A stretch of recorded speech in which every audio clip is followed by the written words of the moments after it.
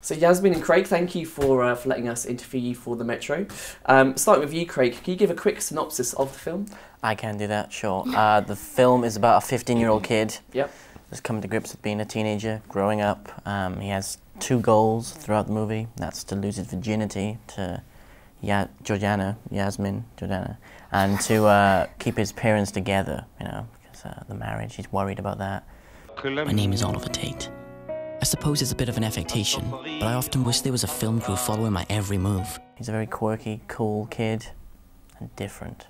Different. Could you relate to him in any way? Yeah, I'm very different. I'm a loner like him. I'm a renegade like him. You're a renegade? What makes you a renegade? I mainly just listen to Jay-Z's song, The Renegade.